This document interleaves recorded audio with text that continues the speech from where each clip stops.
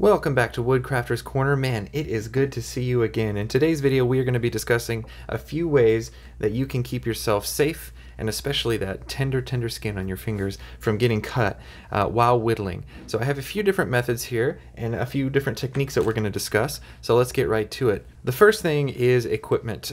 So one of the most popular things you can get is a cut-resistant glove like this one, which I purchased on Amazon. Obviously, just fits right on your hand. You can use it on both hands.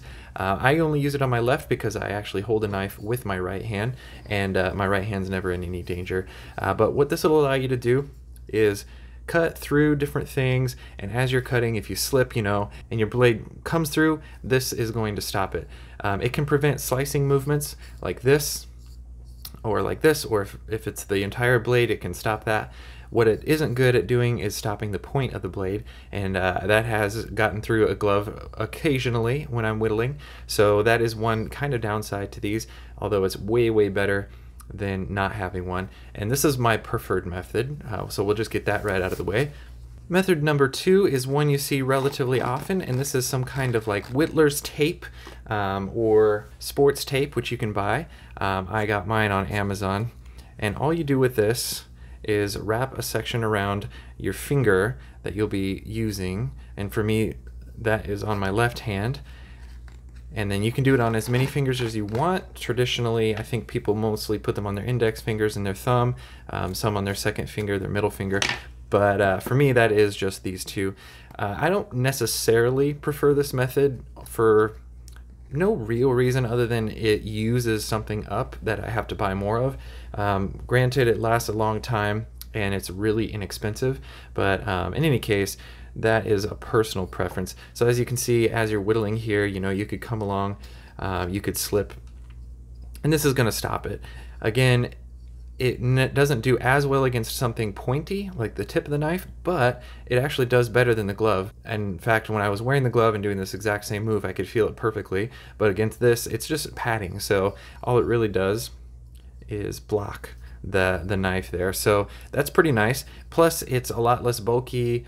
If you're whittling for a long period of time, you want to feel things a little more tactile, it is nice to have this as a guard, but also leaving the majority of your hand. It's kind of like having reverse fingerless gloves. And plus, to take them off, they're not sticky, except to themselves, so you could potentially reuse these if you really wanted to, but I don't think most people do.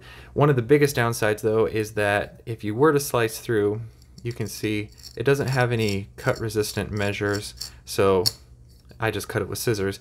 So while it's not easy to cut through, it's certainly possible, whereas it's much less likely with a glove. So just take with that what you will, but it's certainly better than nothing, and a lot of people prefer this, so nothing wrong with that. Now, one other aspect to safety that I don't think a lot of people discuss is having the right technique. Now, I have a video here about your 4 basic cuts, and essentially there's certain things that you never want to do, and that is to pull towards you in an uncontrolled way where you could easily slip and cut yourself. And the same is true of going this direction, because if you are holding your knife here, a lot of wood, if you're going with the grain, can split in ways you don't expect, and you could easily, by pushing, injure your finger, or injure something out here, or just break off a section you didn't intend to, which is all not ideal. So work on your technique. So if you were to work towards you, you would use a very controlled paring cut like this. You would work in a way that keeps your thumb out of the way. So if I were to come down here, I don't have my thumb here to get in the way if I were to slip. I keep it out of the way like this, and it's always in slow, small moves. But again, you can watch my video on that for a little bit more information on technique. But one major part of technique that, again, I don't think gets talked about a lot is using a sharp knife.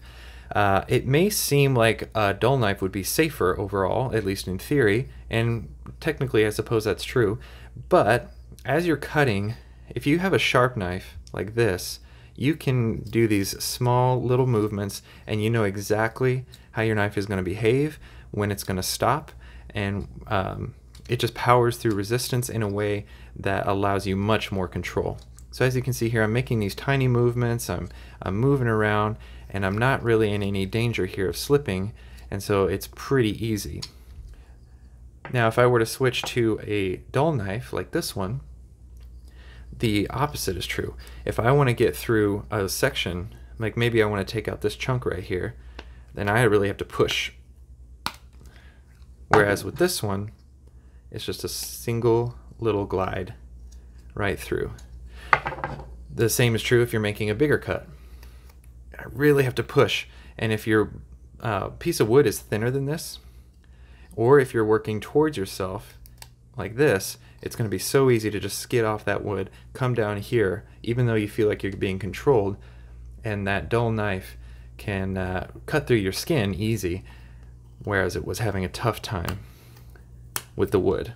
So it's unpredictable, it's not easy to control, and so a sharp knife will not only make it easier to whittle and make those designs really, really pop, especially in the smaller ones, but it also is a lot safer and more predictable to use. So that is why you always want to use as sharp a knife as possible for many different reasons.